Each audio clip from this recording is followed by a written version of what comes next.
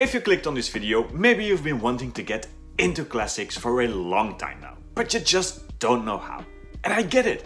I've been studying and teaching classical literature for a long time now, and classics can be intimidating. But don't worry, because they don't have to be. I've curated a selection of 10 books, 10 of the best classics out there that are actually quite easy to begin with. There's something for everyone. And even if you are an experienced classical reader, then some of these selections might still surprise you. I have even linked all of the books I talk about down below in the description box for your easy reference. Let's start your classical journey. And we start off with a contemporary classic. Perfume by Patrick Suskind is an exceptional thriller. It is the story of Jean-Baptiste Grenouille, who is an orphan, who is born as an orphan in 18th century France. Now, what makes our orphan special is that he has an exceptional sense of smell. He's able to identify and recognize a whole range of smells, which makes him actually an excellent perfumer. But come the day that he meets a girl with this wondrous natural scent, and things go wrong. This is a book for people who like thrillers, for people who like historical fiction.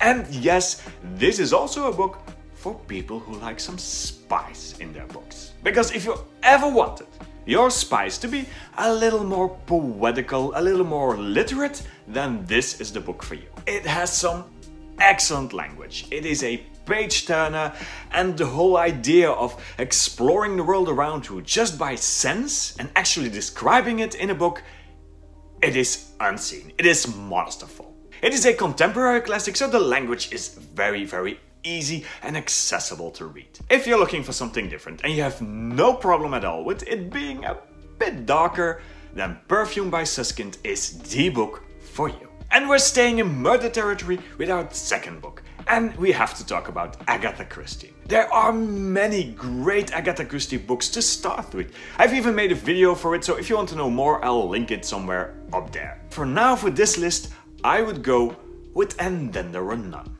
10 people on a remote island, 10 strangers, and one of them gets murdered. And all of a sudden, they have to continue, knowing that one of them is a murderer.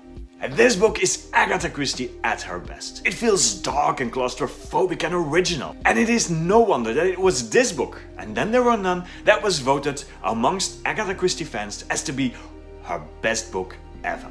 If you like a good murder mystery, if you like series or films like the Knives Out series, or if you're just looking for an excellent page turner, then this is the book for you. Just be warned. This is the kind of book that has you saying just one more chapter and then turn up very tired at work or school the next morning.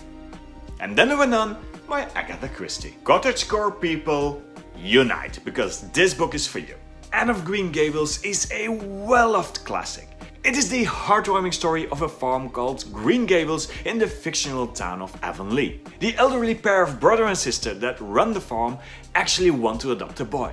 And they are not ready for the feisty, headstrong, red-headed girl they are going to get. Anne of Green Gables, which was turned into a very popular Netflix series, is a wonderful timepiece. It is a book about a family, about a spot, about a time in history. But it is also a book about love, vulnerability, about growing up. This is a book for the romance readers, for those who love a good YA and a good coming-of-age story. It is a book for those that love historical fiction. But perhaps most of all, this is a book for anyone who's looking for a cozy read. Maybe you've seen the series, maybe you've heard of the book, but by all means do give Anne of Green Gables a chance, and I promise you, you'll come to love it. And on that same note, I simply have to pitch Little Women by Louisa May Alcott. Many generations of readers, being female, being male, being young, being old, they have all fallen in love with the March sisters. When Louisa May Alcott was asked by her publishers to write a girly book, she kind of refused, and she disguised it as Little Women. It is a book about war, it is a book about death, it is a book about love, it is a book about personal ambitions. It is a lot, and it is certainly not girly. It is a story of 4 sisters. Now these are 4 very different characters, but they are united in their devotion to one another. Because they will need each other to survive struggle, civil war, famine, poverty, you name it. But despite all of these hardships, there is a love. There is a love between those sisters that simply can't be broken. This is a book for people who like historical fiction. This is a book for people who like the Gilmore Girls. This is possibly even the best Christmas book out there, and this is most certainly a book for those who love to fall in love with characters and become totally obsessed with them. It is one of my all-time personal favorites. It is Little Women by Louisa May Alcott. If you're finding this video helpful so far, then do hit that like button and do leave any questions you might have down below in the comments so I can help you with some more personally tailored recommendations just for you. The next book is quite different. The next book you absolutely have heard of. And the next book might have been the result of a bet amongst friends to see who could write the best horror story. Yes, I am talking about the Gothic masterpiece Frankenstein or the Modern Prometheus by Mary Shelley. Oh, this book is quite something.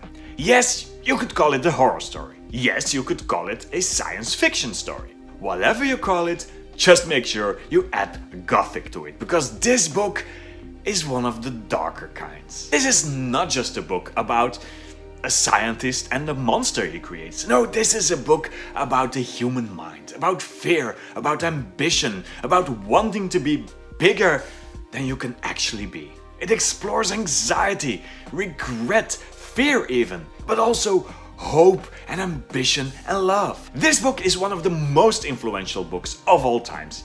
It has shaped television, it has shaped movies, it has shaped books we still read today. Yes, you could go with the original 1818 text, but you can also go with one of the more modern translations to make the language more accessible. If you like it a bit darker, a bit moodier and a bit more visceral, then this book is for you. This is a book to be read when the rain is gushing down outside and there is a candle flickering somewhere in the room.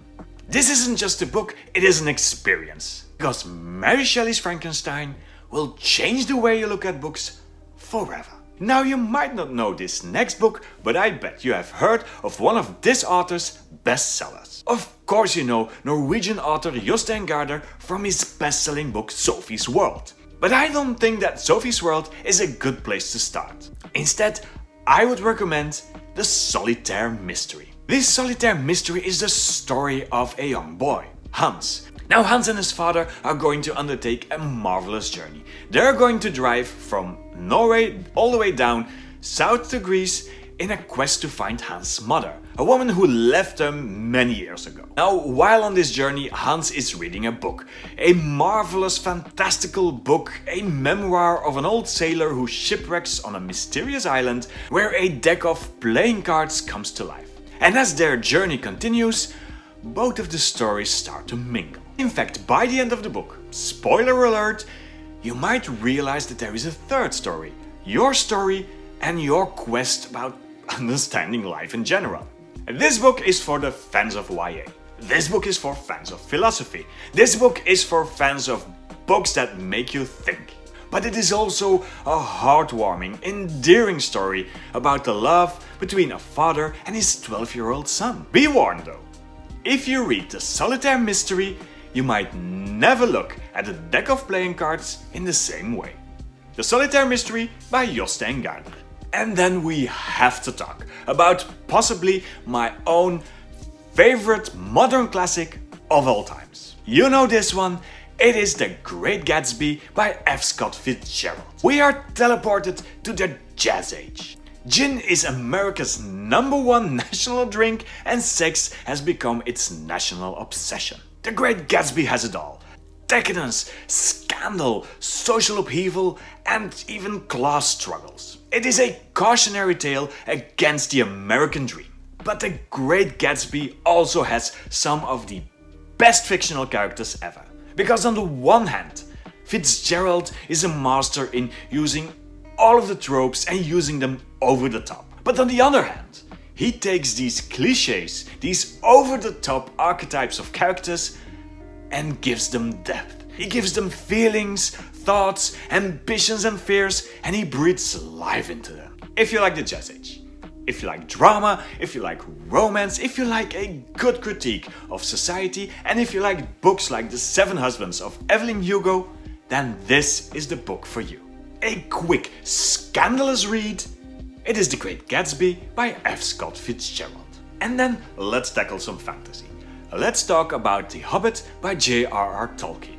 Now, The Hobbit is not only one of the earlier books in the whole timeline, it is also an excellent place to wet your feet and get to know what Tolkien is all about. This is the tale of Bilbo Baggins, a cozy homebody hobbit who lives in the Shire and actually wants to be left alone. Until the day that he is swept on an adventure by some strange wizard and a whole plethora of dwarfs onto an expedition to the Lonely Mountain where there is a dragon that guards an ancient fortress.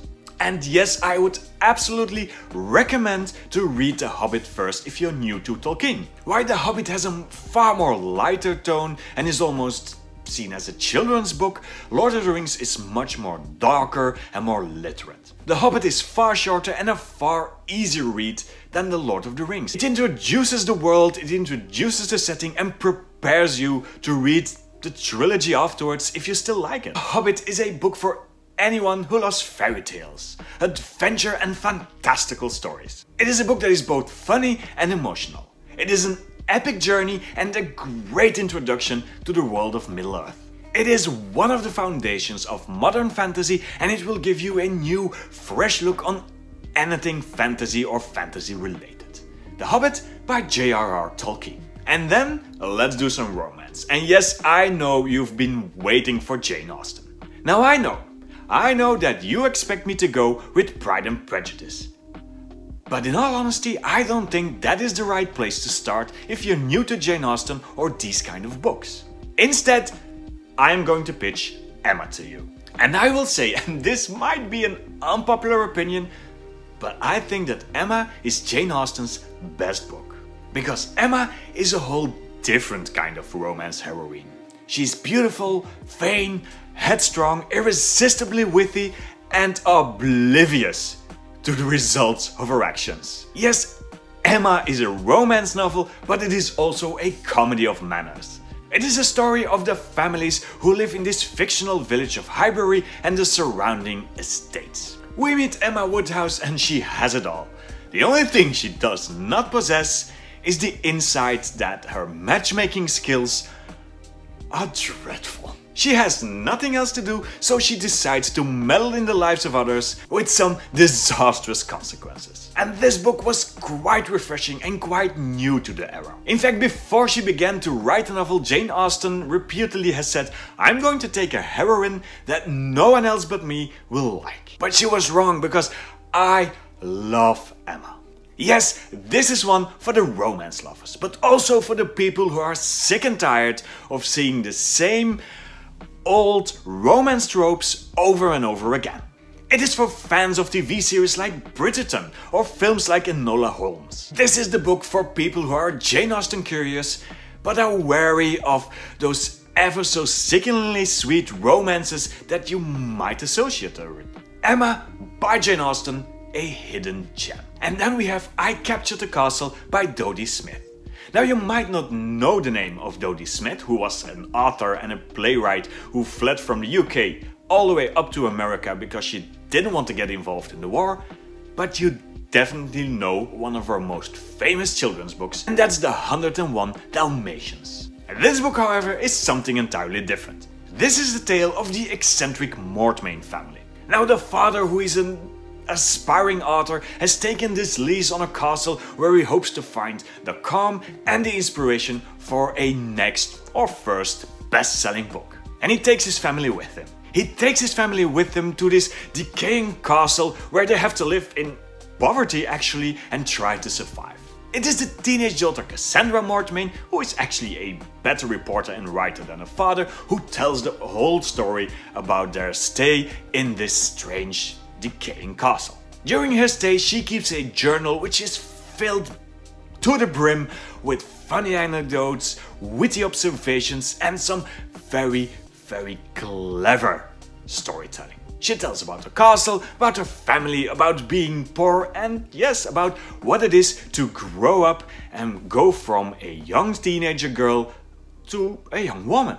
This book has one of the best beginnings and one of the most epic endings of all books. If you like a good coming-of-age story, if you like eccentric families and inspiring characters, if you like a good YA, if you are a young woman, or a man for that matter, who is in their early 20s and looking for their place in the world, then this is the book for you. I Captured the Castle by Dodie Smith. This is how you do YA.